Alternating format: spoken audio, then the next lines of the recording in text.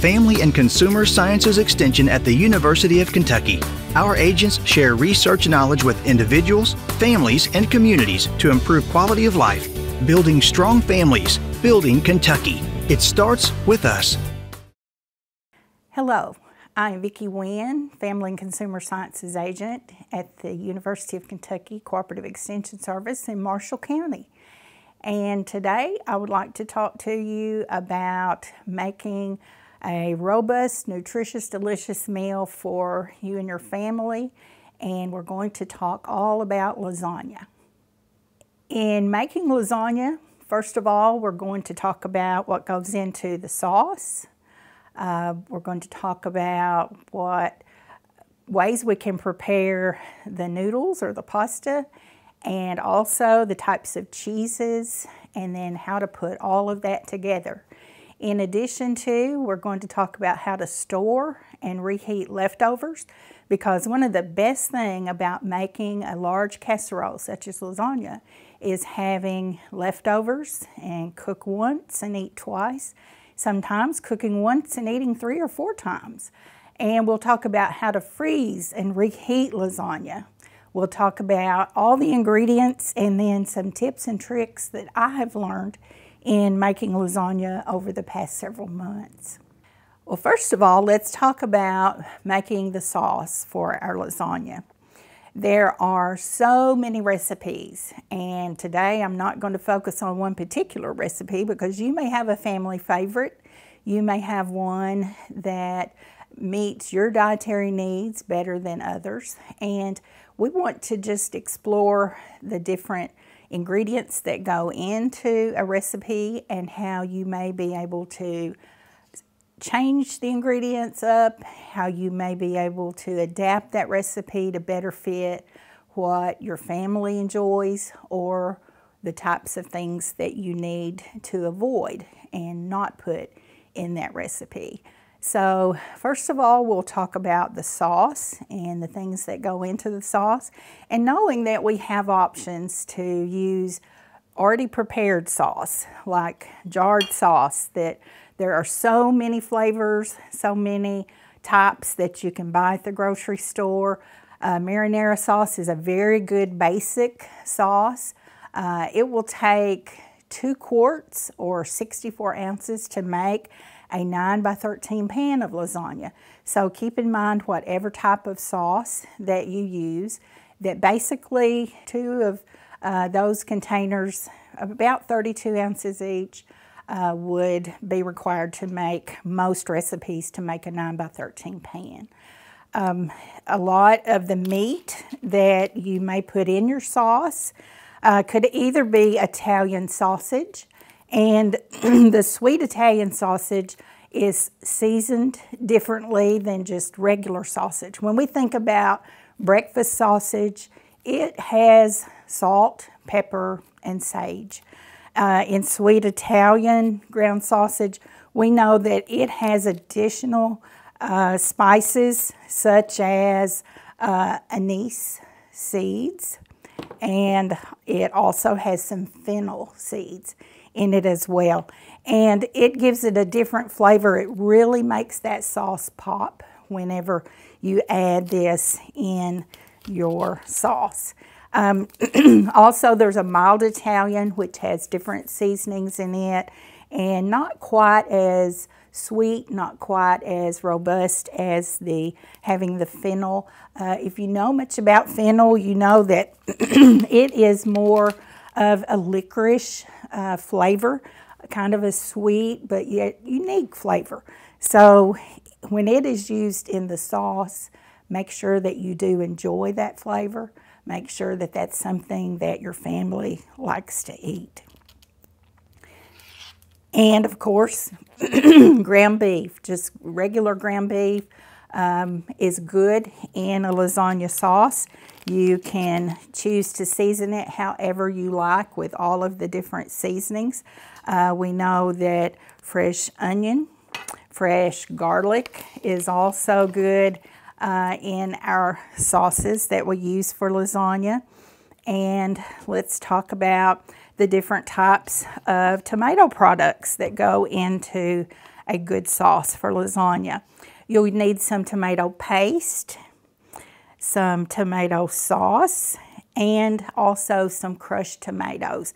So 3 different types of tomato flavors will really give it a very well balanced flavor for the sauce for your lasagna, and it's a good variety of flavor and texture as well. And I have the sugar here. A lot of people tell me they really enjoy putting a little sugar in their sauce for lasagna. And that may range from a tablespoon of sugar. I've had some people tell me they put as much as 1/4 to 1/2 cup. And so that depends on your family and how you enjoy your sauce. But thinking about the meat and what type of meat you use may dictate how much sugar or how much sweetness you want to add to your lasagna sauce. So keeping in mind we're using 3 different types of tomato products. You have options of 3 different types of meat and the fresh vegetables. You could also use any of the peppers, also green peppers, sweet or milder peppers is what is recommended for sauce in lasagna, and there are a lot of options. Of course, Italian spices come in a lot of different forms. You can buy these in the produce section. You can find fresh herbs, fresh parsley, all kinds of fresh herbs and spices. And of course that really adds a good distinct flavor to your recipe. Some of the seasonings that we have, of course you can buy Italian seasoning, but if you don't have Italian seasoning and want to make your own, typically it is going to be made up of thyme, and of course there would be some garlic. There would also be some marjoram, and we would have also some basil, and add some rosemary, and then the last one, oregano. So if you make your own, you can either put what you like or don't like into that sauce, and just make sure that your family is familiar with those spices and know that they do enjoy them. But this is a good recipe that you can incorporate your fresh herbs and spices that you may grow at home. And I like the fresh parsley that can be grown at home and windowsill gardens. And a lot of people tell me they grow their herbs in pots out on the patio. And it's just a really good recipe to incorporate those fresh herbs and spices. So now that we know what is going into our sauce, we'll talk a little bit about our noodles. And of course, lasagna noodles typically come in a box that they're a standard length that's probably going to fit your 9 by 13 pan. But not sure if you're aware, there are different types of noodles. This is what we just call a regular standard noodle. Then there is an oven-ready noodle that is also available in the supermarket. Oven-ready noodles do not have to be boiled before putting them in the recipe, before you layer your ingredients and incorporate those noodles.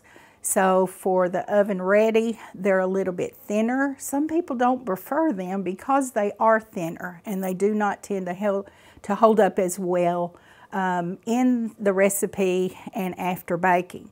But the regular noodles, I have found, you do not have to boil them, even though package directions is going to tell you how you need to boil those and how you need to prepare them to layer in your recipe. You do not have to boil these if you incorporate them into your pan with the sauce, with the cheese, and refrigerate for at least 5 hours. So you can make that early in the day or even 3 days before. You can prepare that. You can store it in the refrigerator for up to 3 days when you make it ahead. So knowing that you can use these standard noodles that are a little thicker. They hold together really well, and you can incorporate that in your recipe if you refrigerate before baking. So the cheeses is the third element in this. And you know, lasagna essentially is just a casserole. It's a large casserole with layers, just like a lot of other types of casseroles that we make. So we have our sauce, we have our noodles, and then we have our cheese. And typically, I like to use 3 types of cheese in my lasagna. There's grated Parmesan cheese, which is very flavorful. Usually the recipe calls for a little bit less of the grated Parmesan than it does the mozzarella. In most recipes, you're going to find that the bulk of the cheese is going to be mozzarella, and it melts really well. It melds very well with all of the other ingredients, and it's just the standard for most lasagnas. Now, the third type of cheese that is included in most lasagna recipes is ricotta cheese, and sometimes it will even say you could substitute your cottage cheese for ricotta. So I'm going to share just a little tip with ricotta cheese. Of course, comes in a container such as this, and it takes 1 container per recipe for a 9 by 13 pan.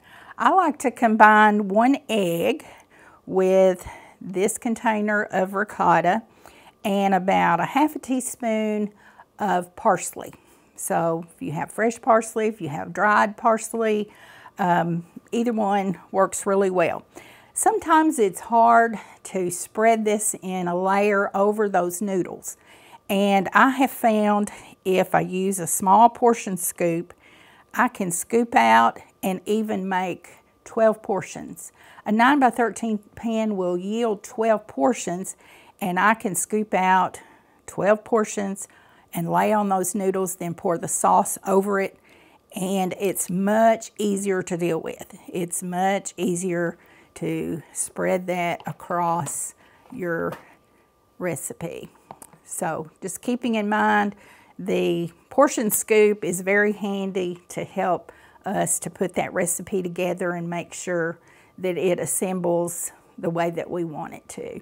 So we're going to assemble with sauce on the bottom, and then noodles, then our ricotta cheese, and then another layer of sauce, and then the mozzarella and Parmesan cheese. So we're going to repeat until we have 3 layers total, and then it's ready to bake.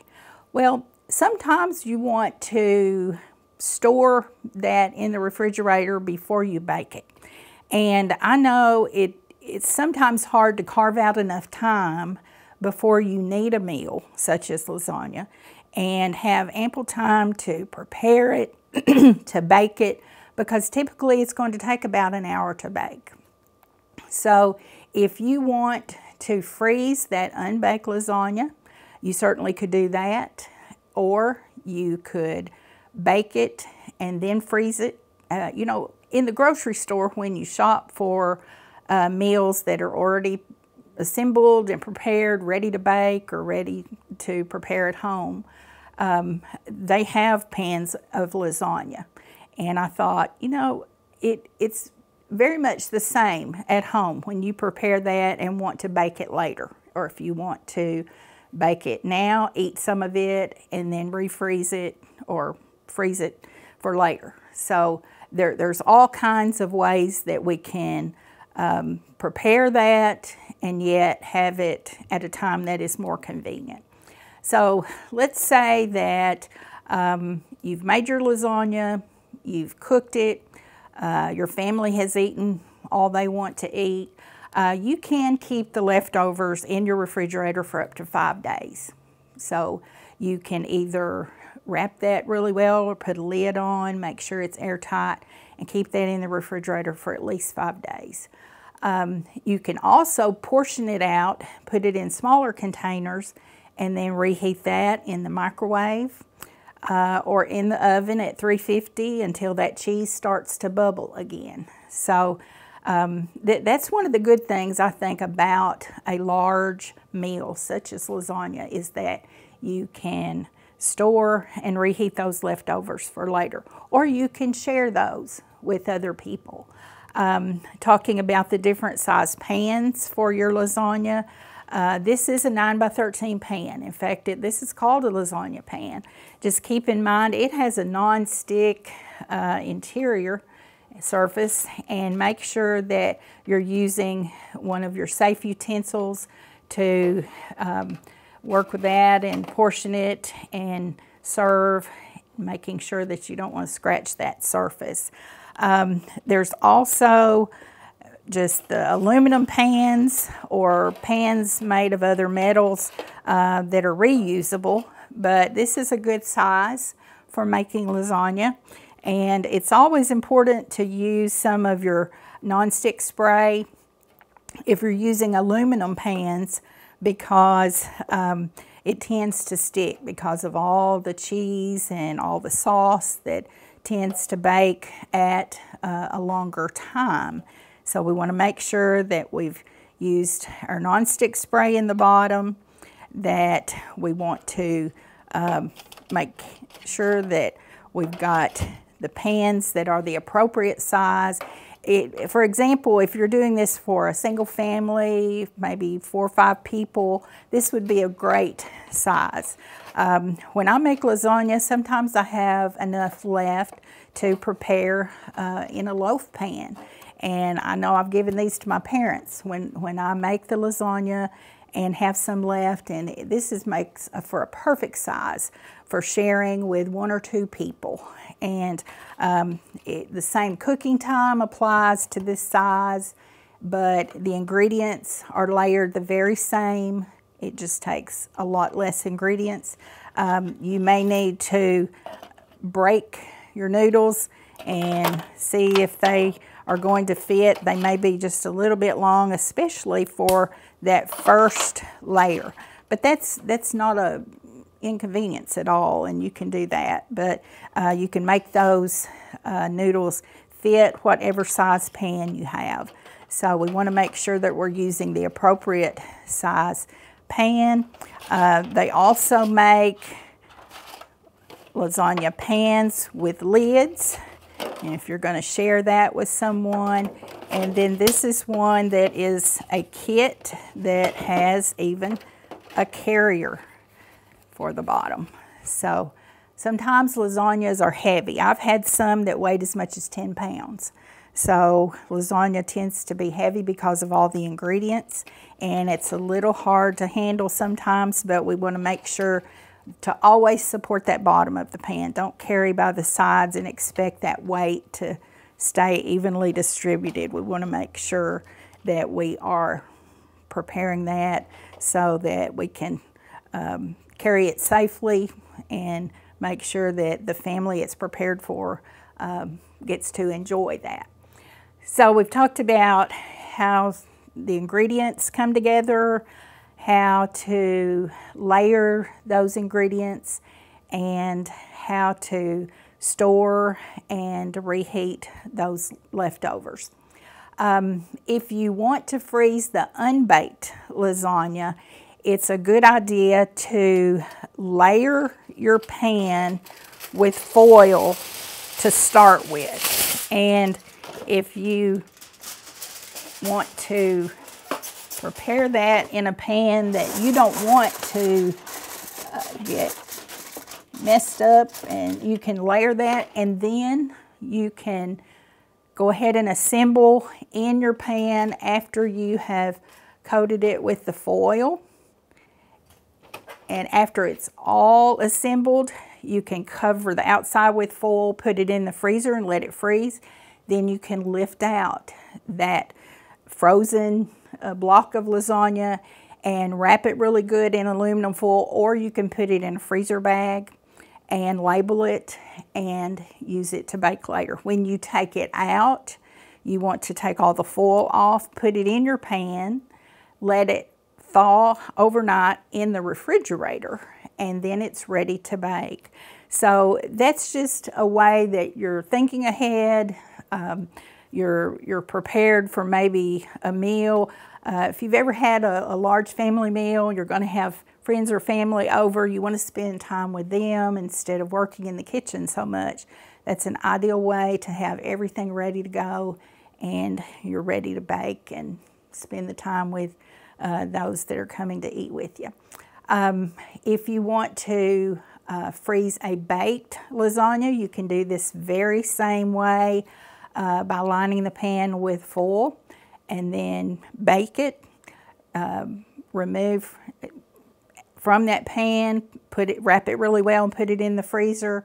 Make sure you've labeled it as far as the date, and then you can freeze and reheat either in whole, or you can cool it and prepare individual servings or slices. And again, this is another way that you can keep it for up to a month this way if it's already been baked. So that's a good way to share with someone else.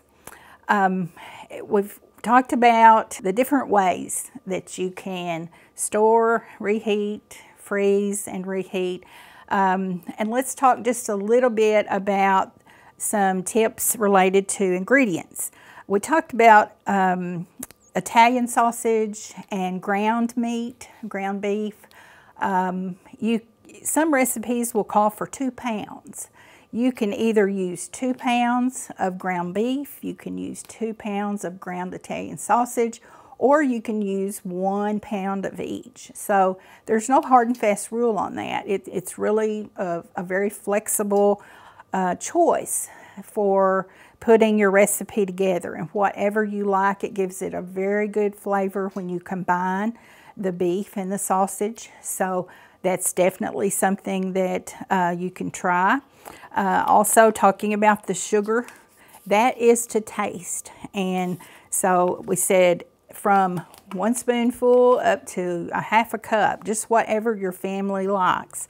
I know some people who think it's not a good dish if it doesn't have some sugar in it. So that to them just enhances the flavor.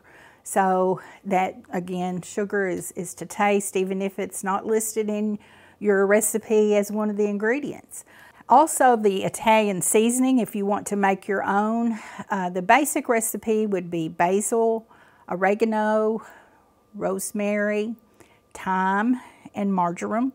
Some of the others, of course, fennel seeds will make Italian flavors pop. So if you want a more sweet tomato flavor with your sauce, you would need to leave out the fennel seeds because it has a very unique flavor that it adds, and a lot of people don't prefer it in their recipes.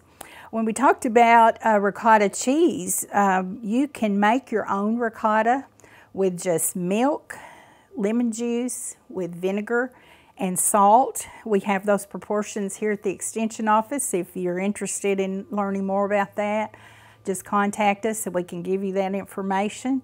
Of course, ricotta cheese comes in this form. A lot of people substitute in the recipe, they will substitute cottage cheese instead of ricotta. And I was noticing when I was shopping recently that now they have a whipped cottage cheese, which would make it very easy to substitute for the ricotta.